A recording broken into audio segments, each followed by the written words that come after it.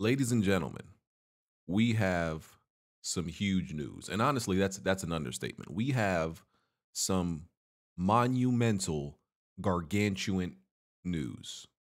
Gargantuan is a word, right? I believe it is. So, if you haven't been on Twitter or the internet for the last 15 to 20 minutes, you might have missed out on the news that Microsoft has purchased Activision Blizzard for $70 billion. That literally sounds like a Dr. Evil quote. That's what it sounds like to say it out loud. First of all, let me read the article, and there's a lot to dissect here. There's a lot to extrapolate, and I don't think it's even possible for me to fully do it in this video. But of course, Weapon Wheel is returning this Sunday, and what a great time we chose to return because gaming news has just been going crazy lately. So you're going to want to watch Weapon Wheel podcast this Sunday at 5:45 EST. Okay? So let me read this article. As I said, there's a lot to break down here. In this article, I'm reading from Bloomberg, and I'm going to try to just run through, the major things, about 4 paragraphs real quick. So Microsoft is buying Activision Blizzard for $70 billion, more accurately $68.7 billion, uniting two of the biggest forces in video games. In its largest purchase ever, Microsoft will pay $95 a share in cash for one of the U.S. biggest game publishers, known for the likes of Call of Duty and World of Warcraft, but which is also grappling with a cultural upheaval over its treatment of women. Y'all know the situation with Activision executive officer Bobby Kotick, and he will continue to serve in that role, which I'm going to touch on later. Once the deal closes, everybody will be reporting to Phil Spencer, including Bobby Kotick, right? Because he's the head of Microsoft. Microsoft is obviously buying Activision Blizzard, so he's going to report up to Phil Spencer. This is a quote from Microsoft. This acquisition will accelerate the growth in Microsoft's gaming business across mobile, PC, console, and cloud, and will provide building blocks for the metaverse. One of the industry's most leading publishers, Activision, has been mired in controversy for months amid several lawsuits across over allegations of gender discrimination and harassment. Kotick, who's been the lead in the company for 3 decades, has been under pressure from employees to resign. The scandal's gotten out of control. That's the gist of the article, right?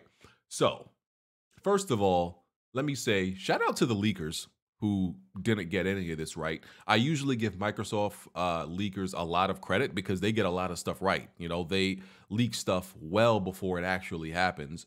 But they surprisingly got this wrong. Nobody predicted this one, this Activision Blizzard one,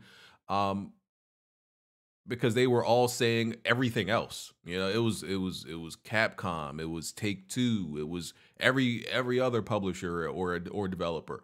But funny enough, nobody, even like random weirdo fans who wanted Microsoft to buy everybody, even them, I didn't see any of them actually say Activision Blizzard. So even going back to the Bethesda deal, right? Which in comparison to that's nothing. That is nothing. Okay. That is small peanuts. That Bethesda deal is honestly irrelevant compared to this, even though I care about a lot more of those Bethesda IPs than any of these Activision games. Literally, out of all Activision's IPs, Activision Blizzard IPs, the only one I play or even care about, even minutely, is COD, and I only play COD for the campaign. I don't care about COD's multiplayer or anything. It's literally the only IP that they own that I care about. But still, this is a way bigger deal, right? And when that deal was announced, what did I say in that video? And what have I said since then? Microsoft's greatest strength. Do you know what it is? It's not creativity. It's not cultivating talent. It's not building a studio from the ground up. It's none of those things. And this is not me trying to shade them or shit on them, because this is monumental what they're doing, like I said. But that's not their strength. None of those things. Their single greatest strength is money. Money. You remember have any of you ever seen that episode of South Park where pretty much they were trying to figure out how Magic Johnson pretty much survived having HIV/AIDS, right? They couldn't figure it out, especially during the time when he caught HIV, right? I don't know if it ever actually progressed to AIDS, but we know he has HIV and he's been living with it for a long time, since a time when when it was considered a death sentence to have. In South Park, South Park is a parody. It makes fun of everything. It doesn't pull any punches. You know what they figured out? What the cure to HIV was and how Magic Johnson was able to avoid this death sentence. You know what it was? Money.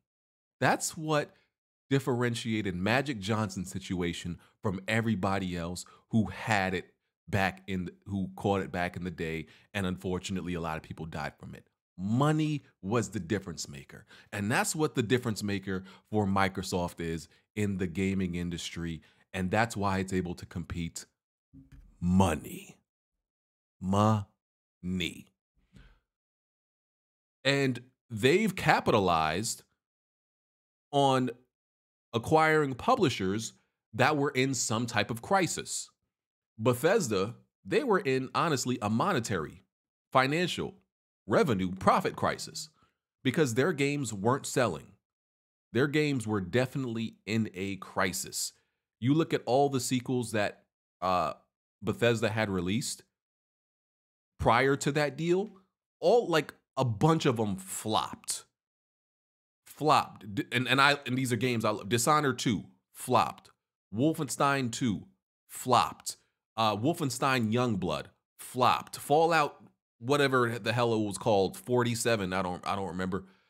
Well, it didn't necessarily financially flop, but it was a critical flop and hated across the industry. It was maligned, right? A bunch of these IPs, Prey flopped. A bunch of these IPs they were not going to get sequels whatsoever if they weren't bought by Microsoft, which was why, I was okay with Microsoft buying them because I care about a lot of these. Well, not a lot. I care about, I forgot to, what's that other horror game that I love? It got a sequel, but the third one probably wasn't going to come out.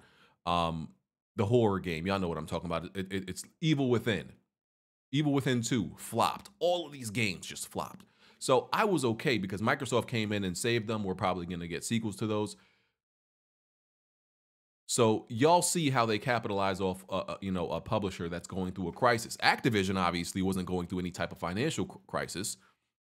It was going through a PR, and optics crisis with these scandals and these lawsuits, everything happening within, the company, the situation with Bobby Kotick.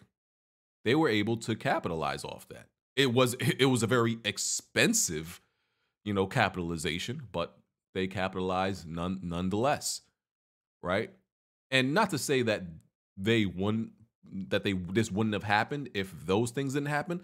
It's very possible because these deals don't take like a few months or a few days to happen. So it's probably that this was set in motion at least a while ago and it's just happening now. But that situation obviously helped them because a company has to want to sell. They have to. You can't just buy anything. They got to want to sell. So why is this happening? Why did Microsoft buy Activision Blizzard? It's so simple. We all know the answer. Game Pass.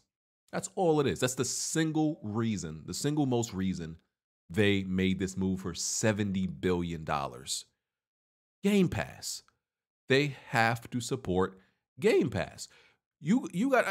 I'm not a poker player. I don't know much about poker. But Microsoft has went all in on Game Pass. If Game Pass doesn't work, Microsoft has nothing else. I mean, yes, they have these IPs that they own, but they've put all their chips in on Game Pass.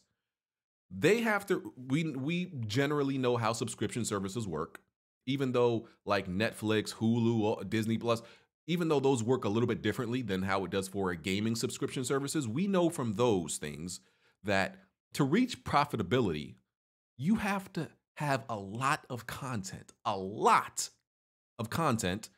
to get a lot of subscribers to finally reach some type of profitability. Because as far as we know, most of these subscription services haven't been profitable. I don't know which ones have been. Maybe y'all know, but every time I see any news about it, Netflix, Hulu, none of them are profitable. Maybe one of them are, I don't know, but every time I see it, nothing is profitable. So you need a lot of content because you need a shit ton of subscribers. A lot, a ridiculous amount.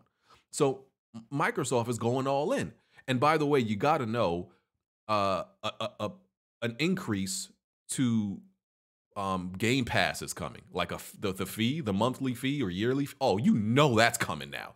It was going to come before. People were talking about it happening before. Oh, it's absolutely happening now. And that's fine. People are gonna, people think it's a great deal already if they have to pay $10 more. That's fine for a lot of people. But yeah, if Game Pass fails, if they don't reach a subscriber amount where they feel it's sustainable, then all this was for nothing. So they're putting all their chips in. They're going all out. That's what this deal is about. This is about Game Pass and nothing else. I'm telling you, it's about Game Pass and nothing else. Because over the past few years, this is what I give credit for Microsoft for. They are so smart with changing the rules, right? Microsoft realized they could not compete with the metrics that were used to measure success. When they realized they changed the rules, and because they realized they couldn't compete when it came to game sales, they couldn't compete when it came to console sales, they couldn't compete when it came to necessarily exclusives, completion rates, and like fan favor, and just reaching the globe, all across the globe, gamers all across the globe, that global reach like Nintendo and PlayStation has. They realized that they couldn't really do that, right? So they changed the rules. They made it so it's no longer about those metrics.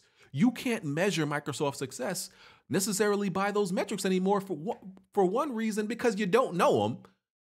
Because remember, that was the first thing they did. They were like, okay, we're not going to talk about game sales. We're not going to talk about console sales. We're not going to let nobody knows what any of those things are, because we can't compete in that area. It's going to look bad on us, and it's going to look like we're failing, and we're always going to be in third place if we continue to measure success by those metrics. So slowly but surely, they started to just change all the narratives and make it, it's about subscribers now. It's about user, what do they call it? User engagement now. Who cares? Who cares about console sales? Who cares about game sales? Let's make it about user engagement and subscribers. And people started to fall for it. That's what people, even though I don't think that's a necessarily proper measure for success, in my opinion. Because listen, you could get 1 million people to sample a game because they paid $1 for it. But I think if you actually paid a decent amount of money for it because you felt it was worth it, I think that's a better litmus test for how convincing and how good your product is, if people are willing to pay for that individual product. And how many people actually beat that game, I think, is more of an indicator of how good that game is. I think that just logically makes sense. But Microsoft, like I said, has changed that. And you got to give them credit for it. They've brainwashed a lot of people to think that user engagement and people and just how many subscribers you have is the metric for success. They did that. It is what it is. So they've rendered all those metrics we use for success irrelevant and somewhat inconsequential. Now, Bobby Kotick remains the CEO, but as I said, he will report up to Phil Spencer. I don't imagine that he'll stay there very long. Phil Spencer is a nice guy. I don't think Phil Spencer will, like, when the ink dries, Phil Spencer is gonna like fire him the next day. but I can't imagine him staying there for too long. Um, you just gotta indicate that there's some type of change coming, and you gotta remove him from his place. It's a new guard, so you gotta remove him. So now, what does this mean for Activision Blizzard owned IPs? More so than what I said about Game Pass, like how this is all for Game Pass, this is even more so, in my opinion, about Xbox Game Pass on PC. Because Xbox Game Pass on PC is garbage. It is trash. Okay. When you look at the library of games and Xbox Game Pass, it's garbage for PC.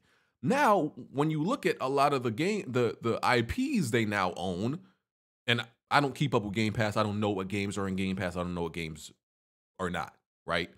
But when you look at some of these Blizzard-owned IPs, these are PC games.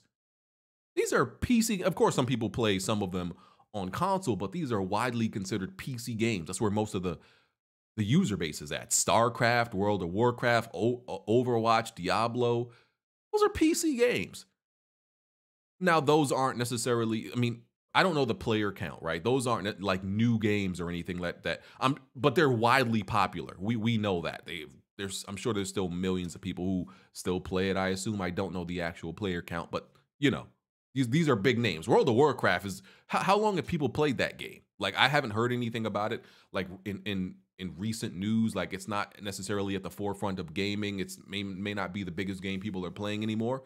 But it's still a big deal to own World of Warcraft. You know what I'm saying? Like, and some other Activision IPs. COD is obviously the biggest one. Crash Bandicoot, Tony Hawk, Skylanders. But of course, the biggest deal is COD, right? Now, the question obviously people are going to ask, okay, well, are these games going to be exclusive? If I'm Phil Spencer, they are. I'll tell you that. If I'm Phil Spencer, these games are absolutely going to be exclusive. Now, I know some people can't envision a world where a Call of Duty game is exclusive. Listen, Phil Spencer, if you want to be cutthroat, if you want to be that guy, you make these games exclusive. I said the same thing about the Bethesda deal. You want to be that guy, and from everything we know, everything Bethesda makes will be exclusive. But if you want to be that guy, because listen, if Sony did this, if PlayStation did this, you wouldn't even have to question. You would not even have to question if these games were going to be exclusive. There's no question. Is it going to be? Come on, bruh. Come on, dog. Why are you even asking that question? Because you know how Sony roll. You know how Sony move, and that's one of the reasons they've been dominant. So if I'm Phil Spencer, I would make it that way. And to me, it's inconsequential to me because, I play whatever games that are not on PlayStation on PC anyway. So it wouldn't matter to me necessarily if these games are on PlayStation or not. But I'm just saying, if I'm Phil Spencer, they're definitely not going to be. But I don't know how Phil Spencer is like. I don't know how he's fully going to move, because, it's because Phil Spencer has said that he's against exclusives. Let's not forget that. It's so funny because I think people look at Phil Spencer and they get confused a lot because he says one thing but does the other thing. Like the polar opposite of what he says. But I think that's the man and that's the business, right? As the head of Microsoft, Phil Spencer knows that he needs like exclusives and to own these IPs and to take away games from other platforms. But the person Phil Spencer, the gamer or the man Phil Spencer, may be completely against exclusivity and those type of things. So I can understand that perspective. Some people are like, oh, he's a hypocrite. Not really. I mean, there's certain things that you may do on your job, and a lot of people face this dilemma that you don't necessarily condone, but it's your job, so you got to do it. So I understand that perspective, but so I don't. But so the point is, I don't know, but I would lean towards I would lean towards exclusivity. And they're definitely going to Game Pass day one. That's an obvious thing. Game Pass day, even if you don't make it exclusive, it's going to be day one Game Pass, which is a big thing. So now Microsoft owns these publishers or former independent publishers. They own all these IPs now. Let me just say that now that they own all of this, so many publishers, games, they have so much under their umbrella. They're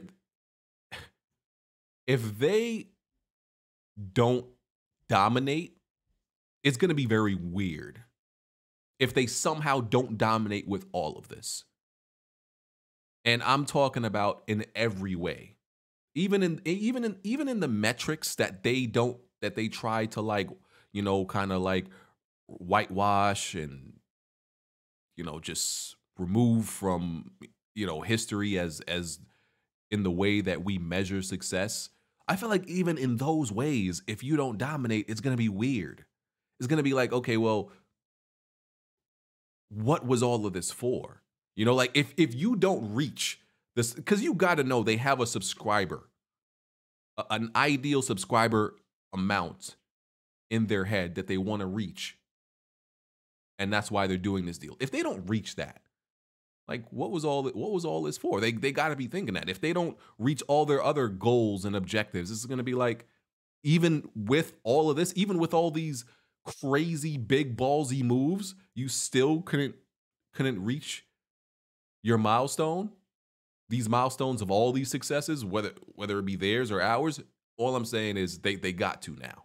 They got to.